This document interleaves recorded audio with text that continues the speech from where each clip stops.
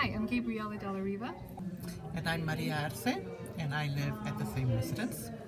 And so my grandparents are originally from Mexico, and my grandmother settled finally in Stockton.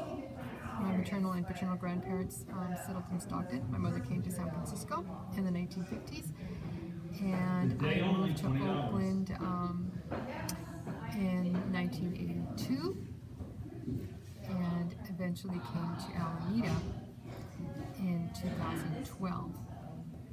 In 2011, I bought an old Victorian that address I mentioned, 2212, that had been owned for about 50 years by a Mexican family, I heard.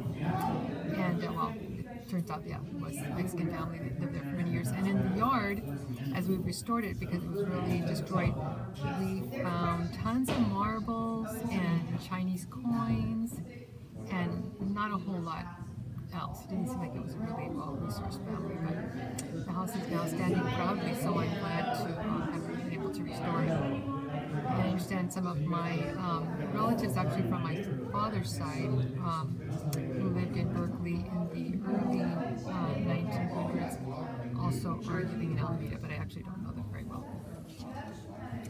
And I'm from Mexico, and I came to the Sacramento Valley when I was 8 with my family.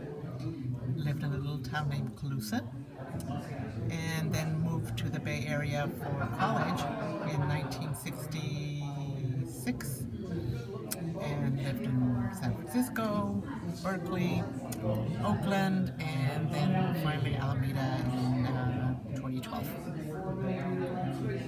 So we're happy to be here. We're still getting used to it.